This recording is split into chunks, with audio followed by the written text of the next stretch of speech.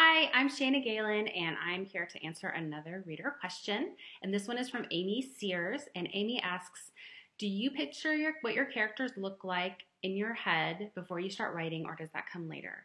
And the answer is a little bit of both. I kind of have an idea of what they look like, just because like usually I'm writing a series, and so if it has like three women, I don't want them all to have red hair, or I don't want them all to have, long brown curly hair because that would be, kind of redundant.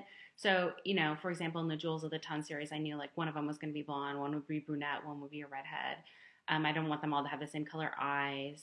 So I try to think about that a little bit, but I often don't have a specific idea of what they look like as far as like tall, short, round, thin, whatever, until I really start writing and kind of get to know their characters. And then, I get more of a sense of their body type and their height and, I don't know, hair length, dimple, no dimple, things like that. So it kind of comes with the writing, but I do a little bit of thinking about it ahead of time. And then sometimes I'll start writing and I'll think, oh my gosh, that was totally wrong.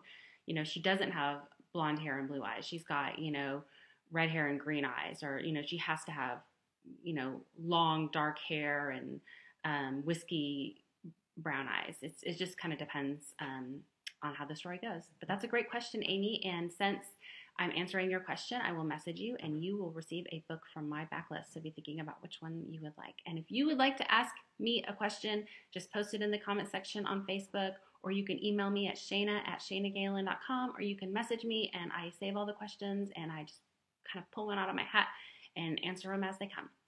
Thanks, and I'll see you again soon.